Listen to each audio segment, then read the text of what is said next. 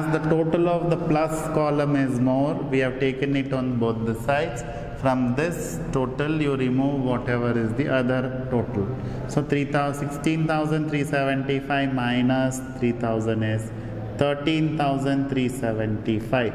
Since your plus column total was more, we will say the balancing figure as favorable balance as per which book? Cash book, because we started with passbook.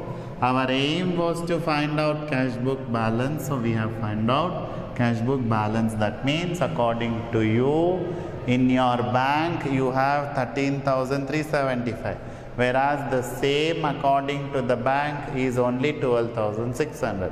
Now why these differences? The differences are because of these transactions which are not recorded in one of the books.